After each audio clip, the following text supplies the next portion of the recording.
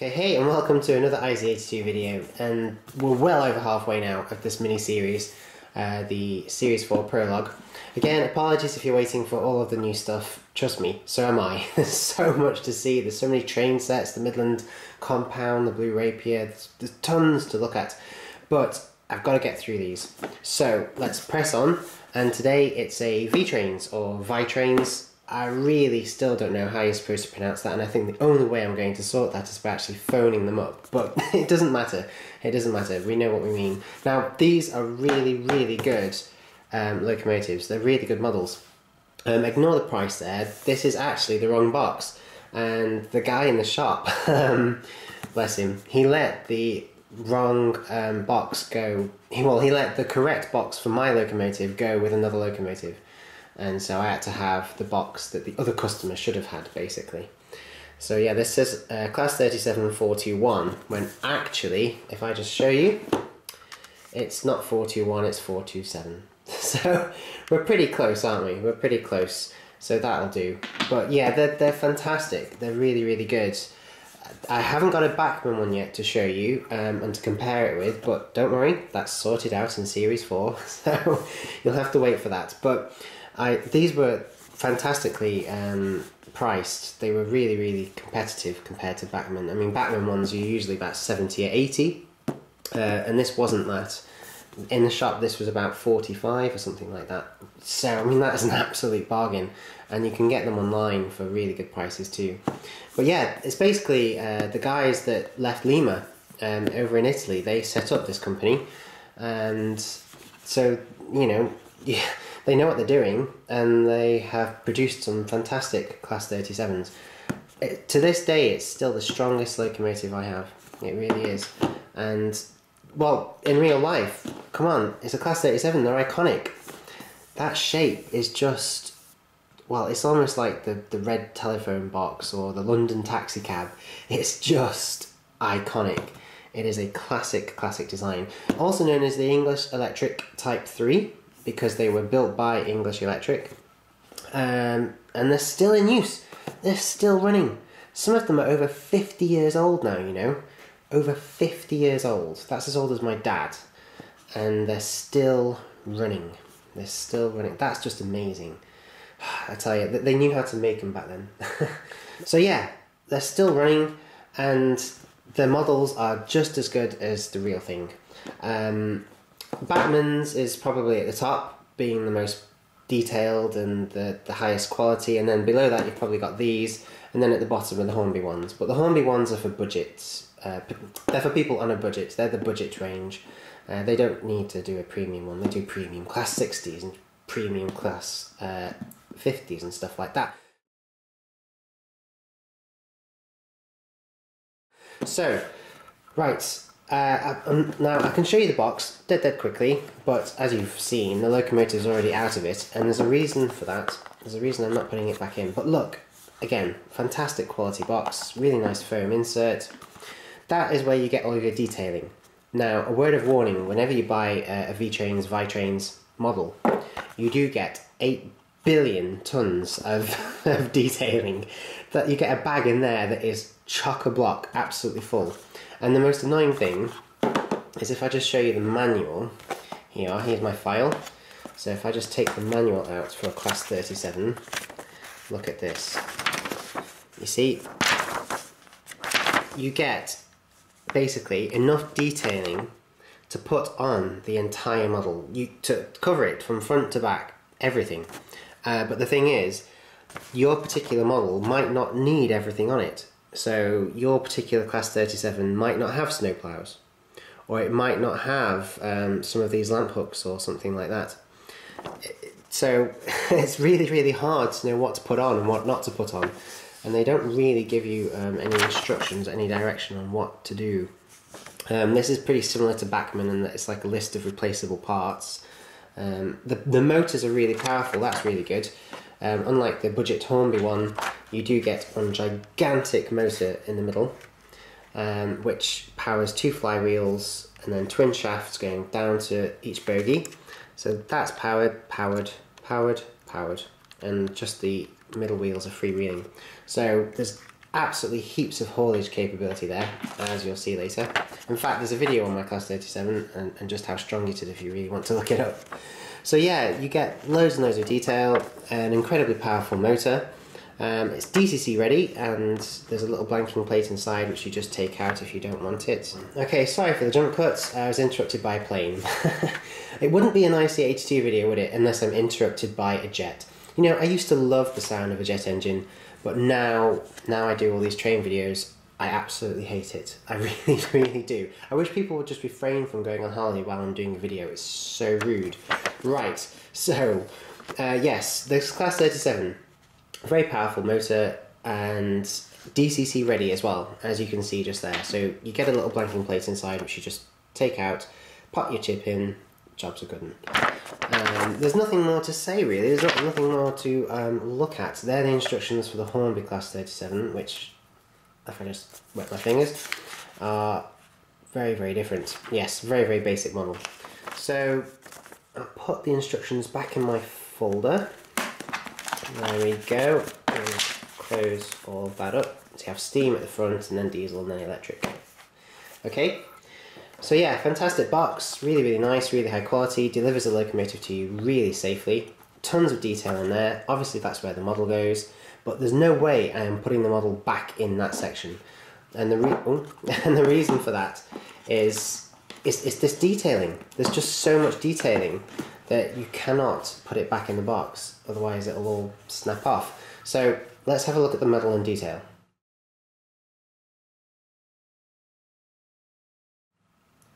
Right, so here we are. Here's the Class 37 in detail, and I'm going to show you just what I mean about all of the detail. You see these lamp hooks on the front? Now they are not actually glued in.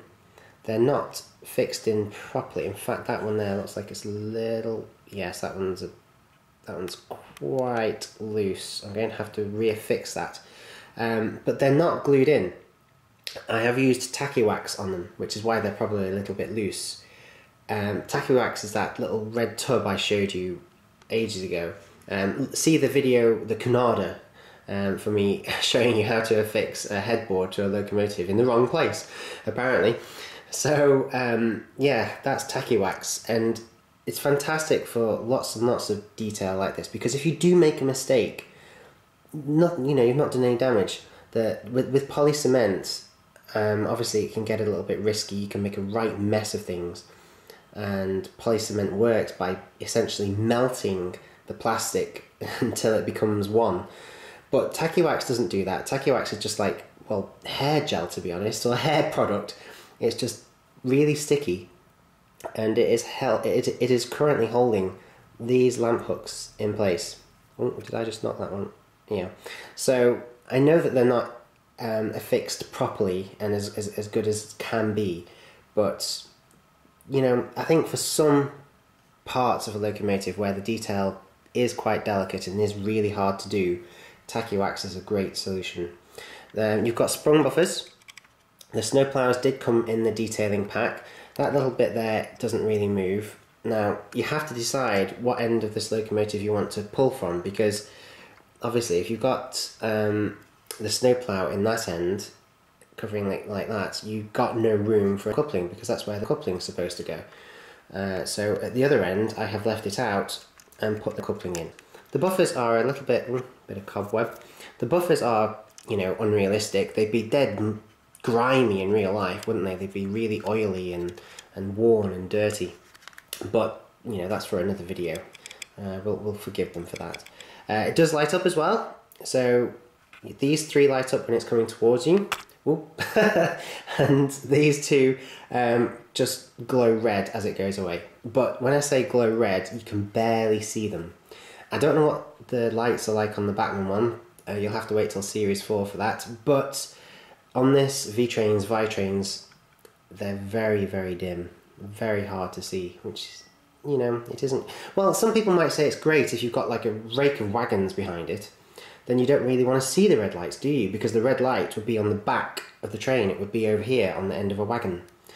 But if you're just running the locomotive, obviously you do need the red lights. So, it's a bit like that, isn't it? And then the horns, the air horns up here, now I have glued those into place because they're much easier to do than all of the detail around the front. So I have poly-cemented those into place, and that was dead easy. That was dead easy to do, and it really makes it look nice. The fan doesn't spin. Oh, I know, I'm sorry. It doesn't spin. There's very few models where it does. Hornby are very good at making models where the fan spins, which is surprising. But you do get a really nice etched grille, and you get all the rivets where the rivets are supposed to be. The livery looks fantastic. You've got the little warning signs there for the overhead cables. The doors do not open, but you have got handrails, although they're not metal, they're plastic. So all in all, I think you'll agree it's a rather fantastic model. It really is.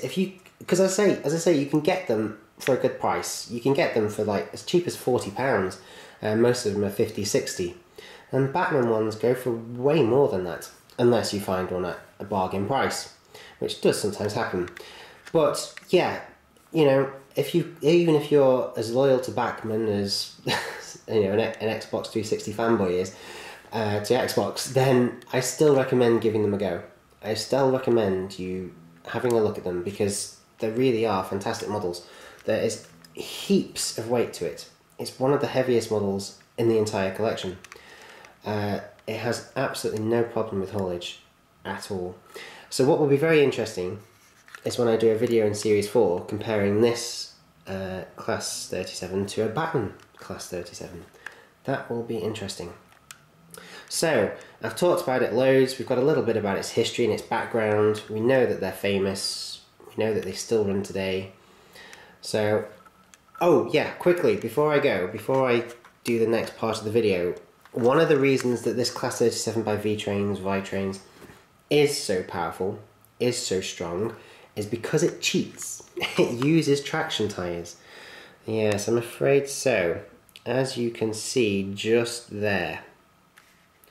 And in fact, that traction tyre is about to disintegrate. It's about to wear out. And if we look at the other end, you'll see that it has actually worn out. You see that? You see that gap? So that wheel is going to have to be re-tired because the traction tyre is breaking away and falling apart. Which isn't very good, is it? Come on, we're not impressed with that. Okay, yes, it's really, really strong, but to have traction tyres on a model today, come on, that's just not very good. And they disintegrate, they fall apart, they dry out, they become brittle, and if you keep them in a warm room, they just literally disintegrate, which is not very good. So she's going to have to go into crew work, she's going to have to be retired, and I'll show you that in a separate video. So that's quite useful. But from a review point of view, it's not great. It's not fantastic. She's only a couple of years old. Well, no, in fairness, she's 3 years old now and she has done a lot of work. So maybe that's why it's disintegrated. But we'll ignore it, put it on the track and see how she runs anyway.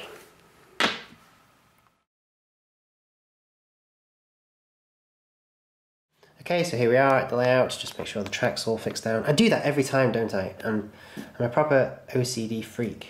Okay, so here is the Class 37 by ViTrains. We'll never know. And let's just make sure she's on the track properly. Lots of wheels. It is made quite tricky by those, the wheels in the middle being freewheeling and they slide from side to side as well.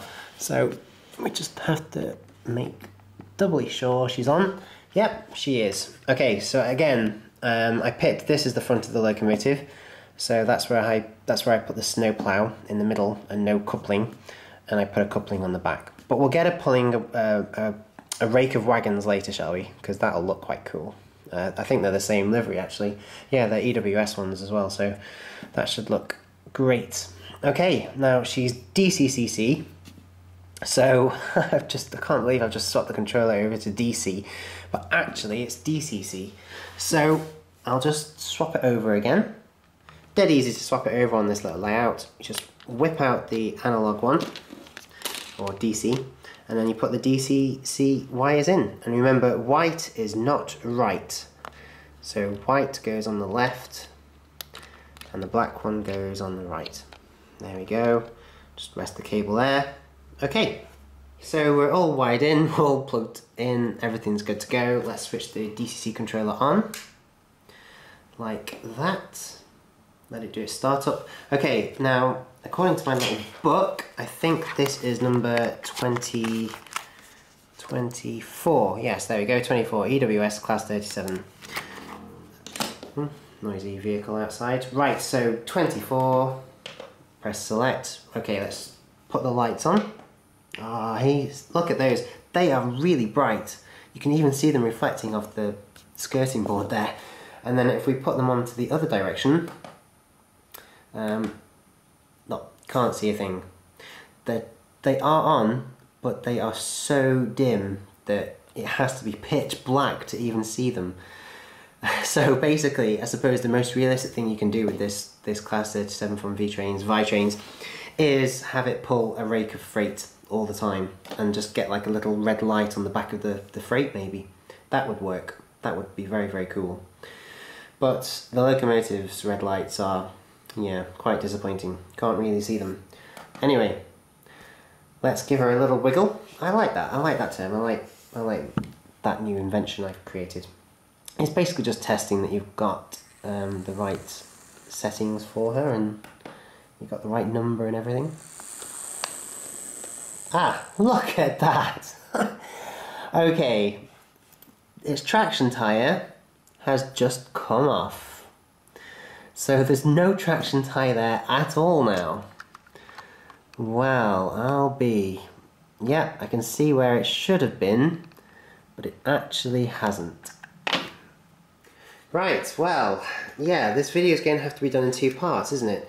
The traction tyre has just come off. It's just completely fallen away. It's so worn out and degraded and stuff.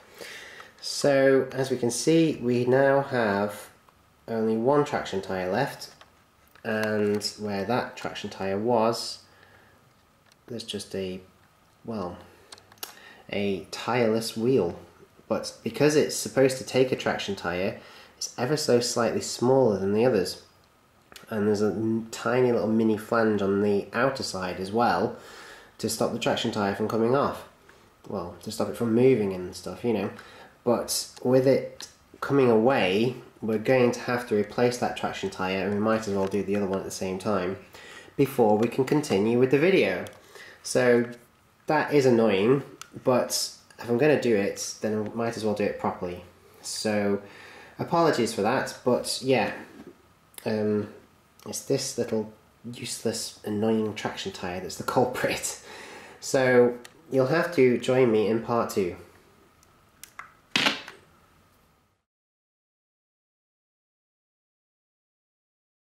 Right, okay, so here we are, part 2, several days later, and here is the Class 37, and it's got new traction tyres.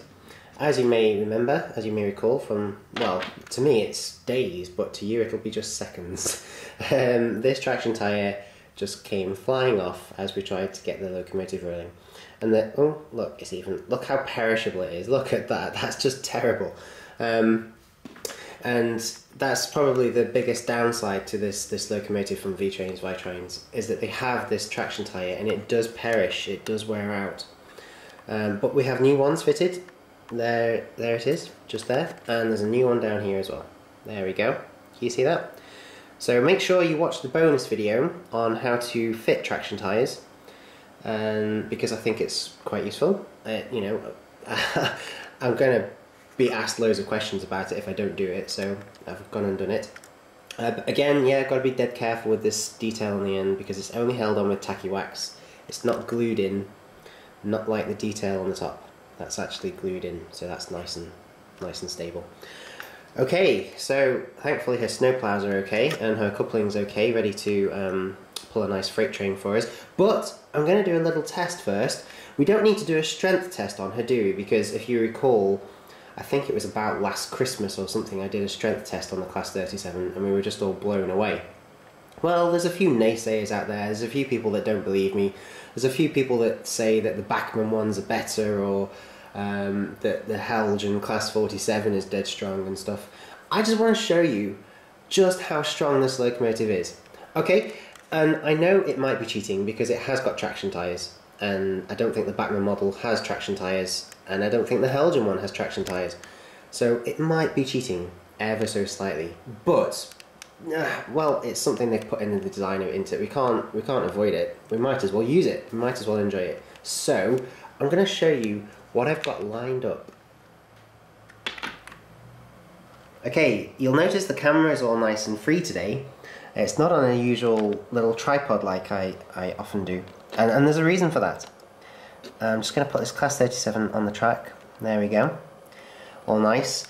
Lights are on straight away because the DCC controller is already powered on and set to go and everything.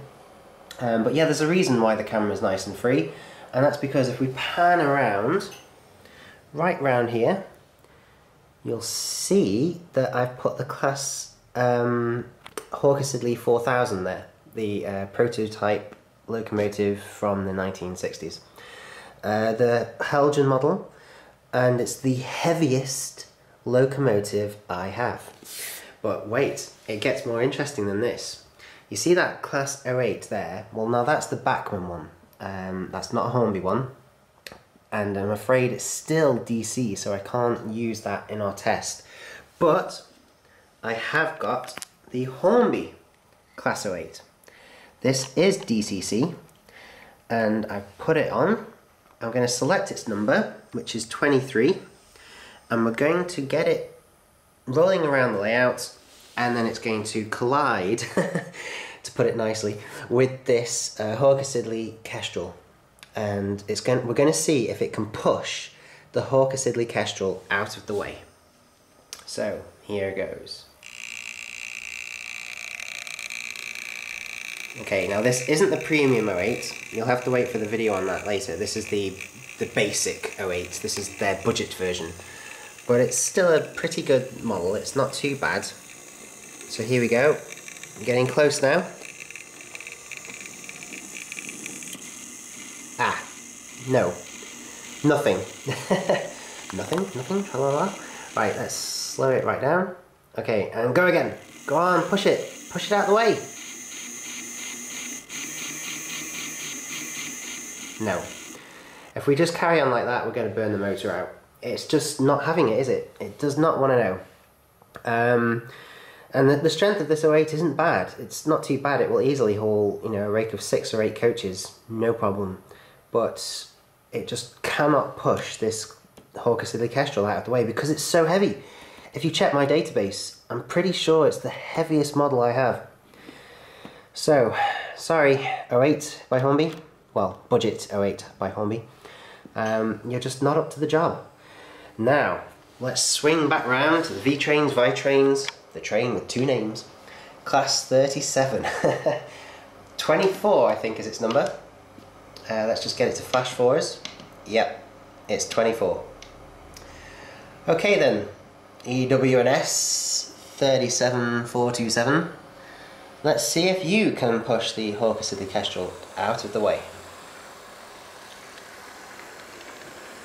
Okay, you can see that the power setting is, well, it's nothing at all really. Here we go. Not a problem. Incredible. Absolutely incredible. In fact, it's caused the class 37 to come off the tracks, and it's caused the Helgen to come off the tracks as well. See, that's the power of this model. There is nothing it can't push or pull. If you recall from my video last Christmas, half of the train derailed and it just kept going. It just kept going. Absolutely incredible. You can see there that they've actually come off the tracks because the coupling, because the couplings have snagged. They've you know, the buffers have locked, and they've basically forced each other off the tracks.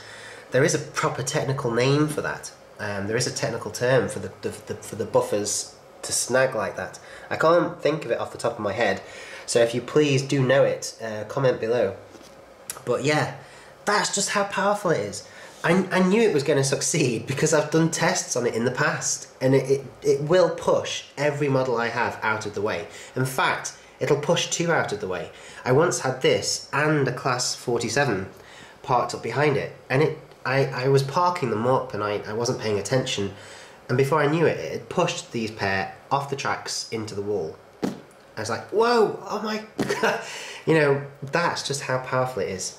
So yeah, the Class 37 by ViTrains, it really is a beast of power. It's just a raw powerhouse of strength. It really, really is. Okay, yes, it's cheating, it's got traction tyres, we know that. And they're not perfect, are they? But they're there, so you might as well enjoy them. Okay, so let's crack on with a nice freight train, shall we?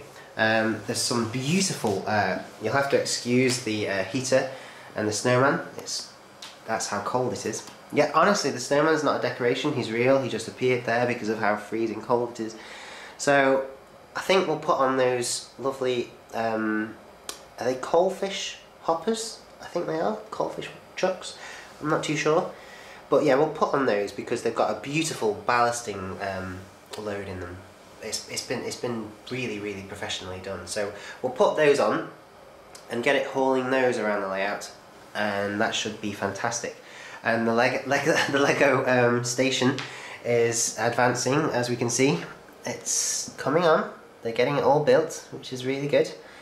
So come, you know, middle of December, end of December, we'll have lots of Lego train vids, because I've got loads of Lego trains now. So, right, enough talking, Will. We know how strong the Class 37 is, you don't need to prove it to us anymore. Let's put the camera on a tripod and get some nice shots. Okay, so here we are, back at the layout, back at the world's most famous piece of skirting board. You know the score. And here is that wagon. It's a MHA, yeah, MHA coalfish, if the camera will just show us that. It's going to take a while to focus, isn't it? There we go, yeah, it's an MHA coalfish in EW&S, and they've been done for me. There's a guy who does this at a local model shop, and he fills them with loads and stuff and makes them look dead realistic. So yeah, I've got 8 of them, and they're all by Hornby. And I just think they're fantastic. Really, really beautiful wagons, dead nice quality. Now, let's just push that out of the way. And I have to say, before people write in and complain about whether any locomotives were harmed during the filming of this video, no. The Hawker Siddeley Kestrel is absolutely fine, as you can see.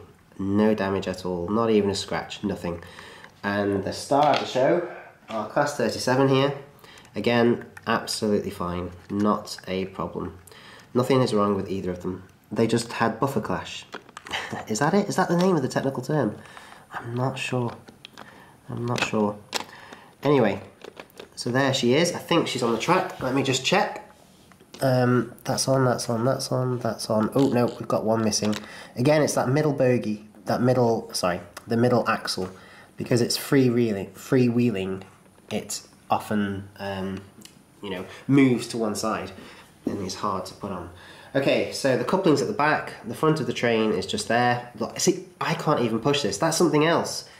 It's really hard for other locomotives to push this, but it can just push them out of the way, as you saw. Now, it's not an incredibly long train, but it's a really nice one. It looks beautiful, I think. So, oh, wrong way. Other direction, let's just get it coupled up to these coalfish trucks then. Brilliant. So I will get a little red light put on the very end of this train at some point.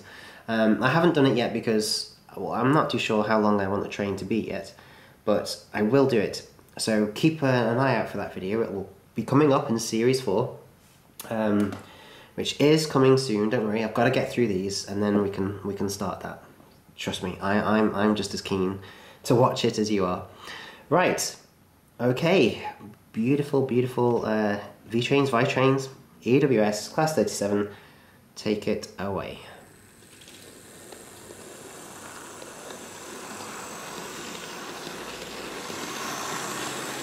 Absolutely beautiful. Just look at that. Look how nice that is. Doesn't it go? It works so well with these coal fish trucks. And the rake just keeps going and going and going. But that's where we should have a little red light just blinking. That would be so ace. Not like the blinking lights there of the Lego scene, ignore them. So yeah, we're running a fantastic train here. A beautiful ViTrains Class 37 with a rake of Hornby coalfish trucks. You see, even multicultural. ViTrains mixed with Hornby. Brilliant. And it looks so nice, it works so well. And that's probably a realistic speed too. They wouldn't go much faster than that really. I mean, they're not covered wagons, are they?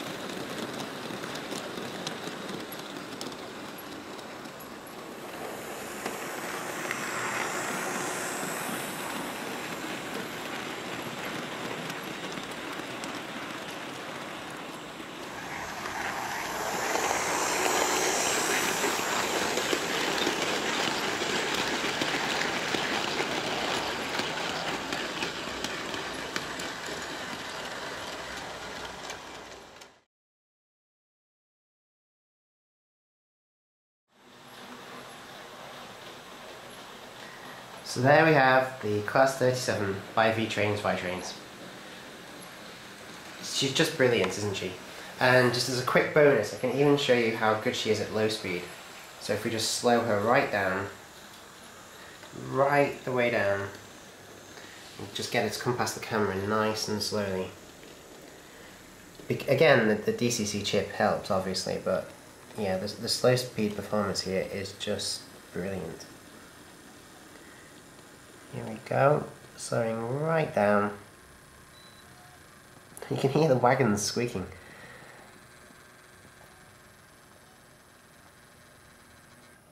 And there we go. Yeah. Brilliant. I absolutely love it. I do, which is why I bought a second one. I bought one in mainline livery. She's in Crew Works at the moment, actually, having her snowplows repaired. But she's just as good, just as strong, just as nice. So I think next I've got to get a Bachmann one, haven't I?